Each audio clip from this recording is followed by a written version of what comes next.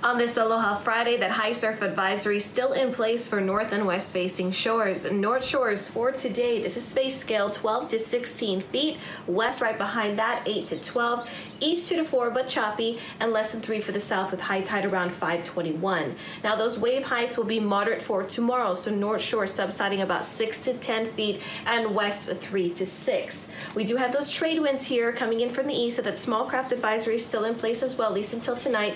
Winds about 10 to 20 miles per hour, 25 downslope. It's going to help cut through the heat today. 79 to 86 is that daytime high. We've got some thick high clouds for today, so beautiful sunset is expected, but again, partly cloudy conditions. And then by tomorrow, lots of sunshine, drier weather with that windward and Malka shower for their morning and evening hours.